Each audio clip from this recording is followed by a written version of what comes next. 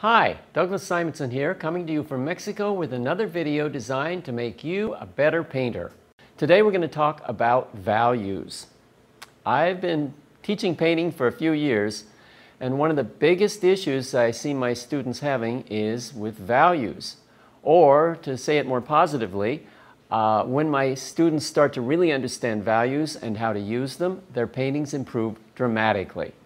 So, what are values, and what is the difference between color and value? First of all, values. You can also say tone or tonal value. I'm just going to call them values in this video. What a value is really just how dark or how light something is.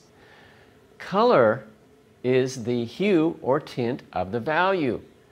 You can have value without color, like a grayscale painting, for example, or a black and white photograph.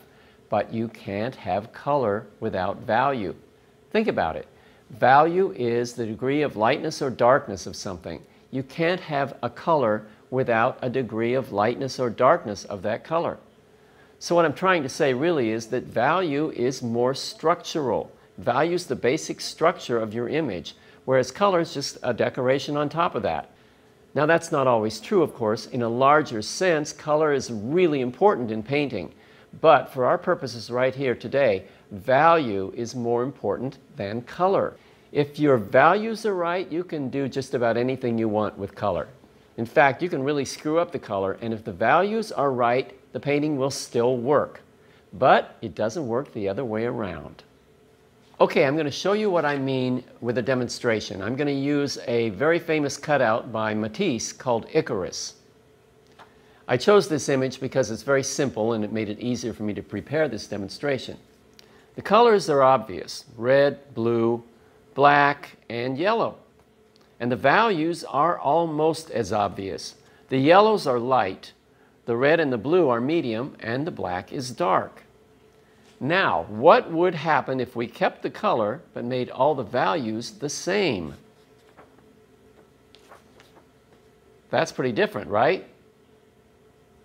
Now, let's take the image and remove all the color, but keep the values. Notice that this time, the image doesn't change that much. Sure, we don't have the color anymore, but you can still see the relationships. Now, what if we take the image where we have just color, all the same value, and make that grayscale? Interesting, right? So, what's the lesson here? Basically, if you have color and value, you're great. If you lose the color, but you still have values, you're still okay. But if you lose the values, you got nothing. So, how can you use this new awareness of values to improve your painting? One of the best things you can do, and I really recommend it, is to do a lot of grayscale paintings. Doing grayscale paintings, getting rid of the color and just focusing on the values is going to give you a lot stronger base in how to use values and how important they are. And then when you go back to painting with color, you're going to find that your paintings are much stronger. There's another tool I want to talk about here that's very important, and that is squinting. When I say squinting, I just mean half closing your eyes like this so that everything gets blurry and you lose all the details, and to some degree you lose the color. This is very helpful because when you squint like that and things get blurry, you are just seeing the big areas of light and dark. You're seeing the big shapes. It's actually like an X-ray into the bones of the image because you're seeing the actual structure of the image.